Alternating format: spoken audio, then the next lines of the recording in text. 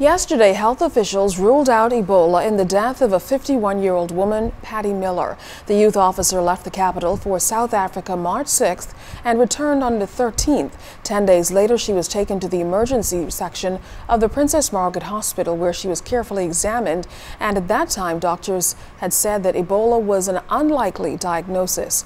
Health officials also said at that time that all standard protocols, including the necessary protective measures in keeping with international guidelines, were followed. But yesterday, executives of the Public Hospitals Authority were questioned on their response to the suspicious disease after it was alleged that protocol may have been breached during quarantine.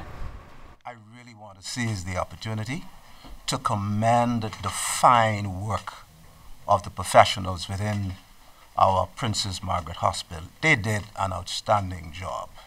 At the end of the day, they followed to the letter the protocols in order to have this specimen taken out of the country and have it tested. So we are very pleased with the work of our fine team.